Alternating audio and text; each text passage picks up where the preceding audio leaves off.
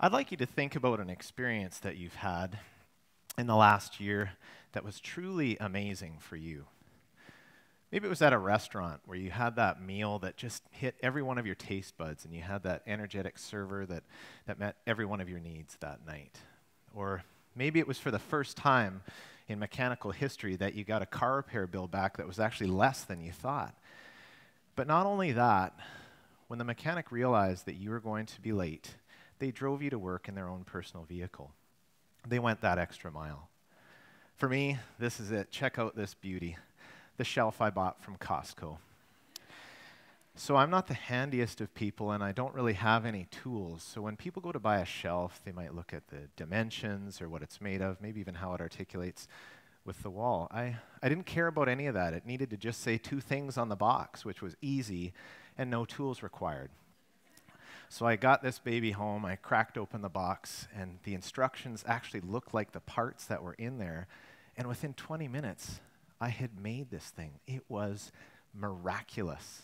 Most times when I put things together, there's not one or two things left over. There's sort of 12 or 13 things in a drawer, and somehow the thing is still standing. So this was a miracle for me. But now I want you to think about that experience that you had in the last year, and think about what is the one word that you would use to describe that experience. Maybe it was one of these: personalized, magic, astounding, amazing, or miraculous, like me. Well, I work in schools, and a couple of years ago as a principal, I started to think, I wonder if when kids leave their math class, they're saying words like this about their experience. Were they saying that it was amazing, inspirational, sick? I don't even know what that means, actually, but I've heard that that's a good thing. But not just that, what about our parents? What about our parents who come to our websites? What about our parents that come for registration and come to the office? Are they saying that it was personalized, it was amazing, it was inspirational? And not just that, our educators as well, our teachers and our principals. As a former high school principal, I feel really bad for some of my staff that had to endure my staff meetings, which was sort of a slow transition to the afterlife. But I can guarantee that they probably weren't using some of these words. And so I started to think about that. And what I realized is that in our digital era, it's all about the review. And corporations and companies all over the planet, they want us to become their unpaid advertisers, and they want to make sure that they get that 5-star review. Because what we all know is that a good review travels fast, but a bad review travels even faster. So I wanted to do a little bit of research and digging into these companies and products and services that really did get these sorts of reviews. And what I found is that many of them used a model called human-centered design. And in human-centered design, what you do is you really connect deeply with the people that are going to be using your product or experiencing your service. And you get to understand and empathize with them.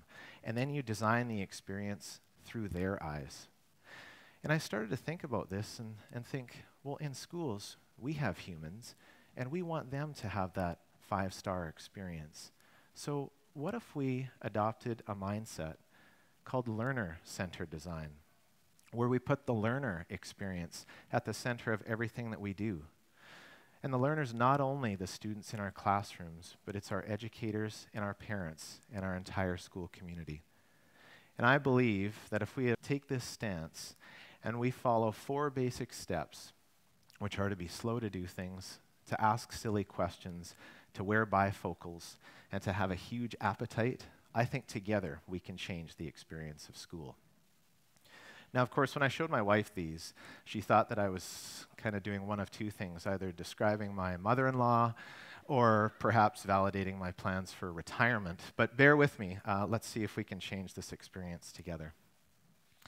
In 1994, Procter & Gamble, the large multinational corporation in the United States, was experiencing a lull in their cleaning division. Nothing was really going on. It wasn't going well. It wasn't going badly. It was just kind of dead. And so they did something interesting. They hired a design firm called Continuum to inject some life into this sort of listless part of their organization. Now, Continuum could have went fast. They could have jumped quickly to a solution. They could have sat with the executives behind a closed door and proposed some neon-colored cleaning solution or aerodynamic broom handle. But they did something really unique, something I think that we can all learn from. Rather than try and make a solution, they actually went and watched people clean. They went into their houses. They're invited, just want to say that. But they went into their houses and they watched people clean. They talked to them. They listened to them. They tried what they were doing. And they really developed a close connection to those that were experiencing the solution. And as a result of that unique work, they developed a $500 million a year product for Procter & Gamble, something that many of you might have in your household, the Swiffer. And look at how much fun my daughter is having. She just didn't want me to take that picture. I did anyways. And it's all because they avoided the dreaded solutionitis. And this is something that we get in education quite often. It's when well-meaning people move rapidly from problem to solution without ever considering those that are going to have to be impacted or implement that solution. I can tell you as a principal, I was pretty bad for this as well. Summer would be coming and the kids would start to wear their summer clothing, and you'd see people with spaghetti straps and all that sort of stuff. So what would I do? I'd slap a dress code on them. And did that change the behavior at all? No, it actually just made kids become pasta experts. So instead of spaghetti straps, it was linguine straps or fettuccine straps. They figured out the way around it, like they always would.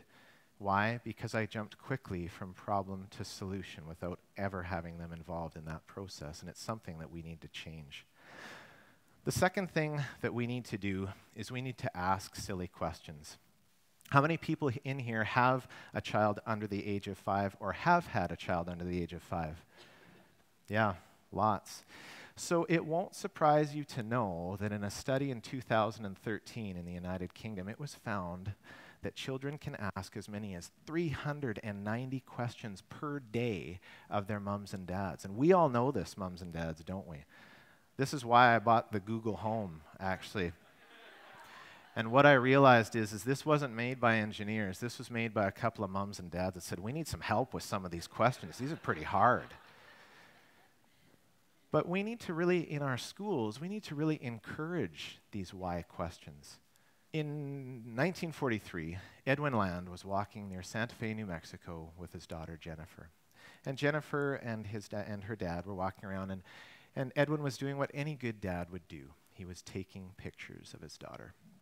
And his daughter, of course, said to him, "Dad, why do we have to wait for the picture?"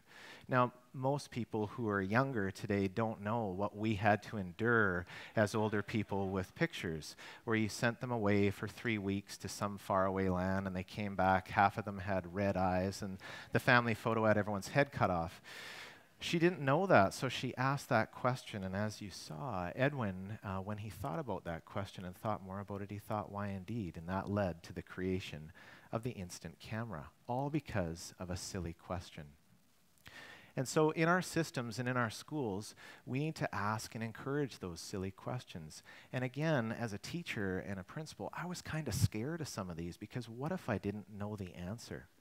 Questions like, why do our classrooms look the way that they do? And you know, it is an interesting one, especially when we know that students learn in cooperative environments where they get to work together, where they get to do something that's meaningful in an authentic environment that actually resembles what they're going to be going into in the real world. Well, as we know, the only real world environment that a classroom tends to represent is another classroom. And we have all these other opportunities outside of us, but we need to ask and encourage those silly questions. Questions like this: why can't school improvement plans be community improvement plans? And you know, it's interesting because I have nearly 15,000 students in my district spread over 40 schools. Imagine if each one of those schools every year worked on just one community problem. 15,000 people a year working on 40 community problems. What would that community look like after a year, or 5, or 10 years? Why can't school improvement plans be community improvement plans? And if the answer is that we've always done it this way, I think the moment that we hear those words cross our lips, we need to see that as an opportunity to do something different. We need to ask and encourage silly questions. The third thing that we need to do is we need to wear bifocals. How many people here have had an MRI before? Anyone? Yes, a couple. One of the most important things that you have to do in an MRI is you need to stay still. And what are children not very good at? Staying still. And I know this because we had something sad happen to us a couple of years ago, something that no parent ever wants. Our daughter broke her arm. She fell backwards off a couch and put her hands back to break her fall and instead broke her elbow. So I had to take her to the hospital to get x-rays, and let me tell you, it was not a great experience for either of us. We had to sit her there for about 15 minutes and get shot after shot because she couldn't stay still. Who knew how strong a little 2-year-old was? But I can't even imagine what it would have been like if she would have had to stay still for a machine like this. But what if we put on those bifocals, those innovative bifocals, and we looked closely at the problem that we had, but then started to look outside and see where we could borrow different ideas from? When you think about this, if we just jump to solutionitis, we could put up a big sign that says, "Stop wriggling, kids," and hope that worked. Or we could blur our vision just a little bit and say, it kind of looks like a tunnel. And where do kids like to go in tunnels? For any of us parents that have been stuck in those tubes at a McDonald's play place, we know that kids like to go in tunnels. So if we blur our vision and use our bifocals and look outside of our own situation, what can we come up with? What can we come up with that makes kids not have to stay still, but makes them want to stay still because it's part of an exciting adventure for them? All because we can start to look outside and see the best bits that we can bring back inside to our schools. If you look at this picture, we might see just a parking lot filled with cars. Robin Chase, the founder of Zipcar, saw unused capacity. What do we see here? Do we see chairs and desks and the kids that might fill them? Or do we see unused capacity and potential that we need to unleash? Or maybe when we're going to IKEA later today and we wonder how people can go through and for 2 hours and afterwards only buy napkins, we can look at it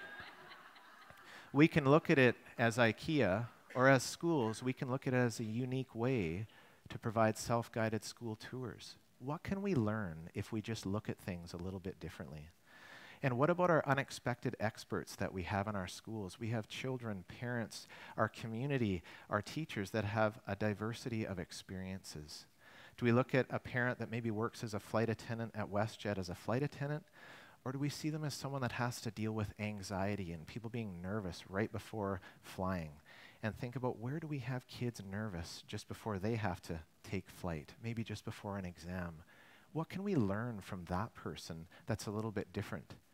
What about our students that work in high-pressure jobs, and yes, they do right after school, where they're having to deal with things coming at them rapidly? What can we learn from them about time management, about resiliency, or even getting things to people in an efficient manner who are really busy, like when our parents come to pick up report cards?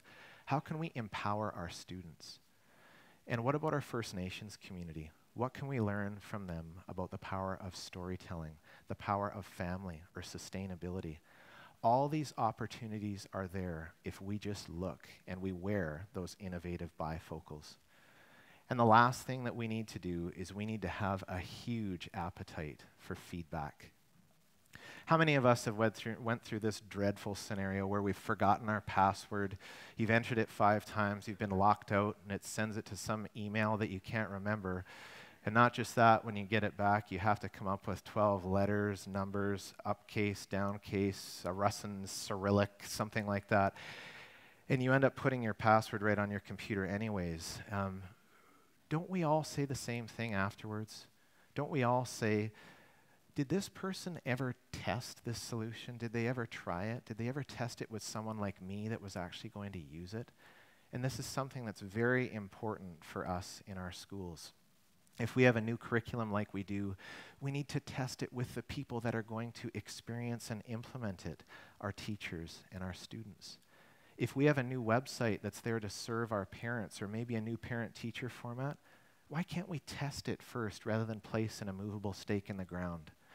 And as we know, anyone who is over the age of 21 is old to children. So why can't we just ask kids, if we put a snowboard in a math equation, does it engage you any more than it normally would? Test the solutions with those who are having the challenge. One of the traps that we can fall into is we can say that they don't know what they don't know. How can we ask them when they don't really know? How can we ask our parents? They might not know enough about this.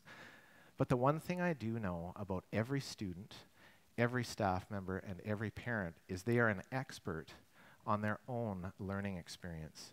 And so we have to become the ones who discover those experiences for them. One might argue that despite the hard work of so many different people, that the classroom experience hasn't really changed all that much. And I understand that. But I think I can see this a little bit differently now. I see that change is not only an opportunity to make better solutions with people, it's an opportunity to empathize and connect deeply with the people that we serve. That's the real secret sauce. Change is an opportunity to connect to our community. At the start of my conversation today, I asked you to consider that amazing experience outside of schools. Now I'd like you to think about, what was that one amazing experience that you had inside of a school with a project that you did, or maybe a teacher that just inspired you in a way that you'll always remember? If you can remember that, then you know that it's possible. You know that it's possible to change the experience of school. And I believe that if we follow these 4 steps, and we adopt an approach that is learner-centered design, that together we can change the experience of school. Thank you.